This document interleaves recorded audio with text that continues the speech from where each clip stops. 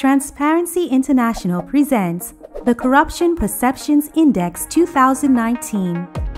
Our analysis shows how the stream of big money in politics is linked to higher rates of corruption. In fact, low CPI scores are also associated with higher concentrations of power among the rich, while poorer citizens have little to no political influence. But even countries with high CPI scores aren't free of corruption. Multiple scandals show that transnational corruption is often facilitated by countries at the top of the index, countries where the proceeds of corruption are stashed. To prevent corruption and ensure that politicians and institutions always act in the public interest, governments must meaningfully engage citizens in decision-making processes. Help us spread the word.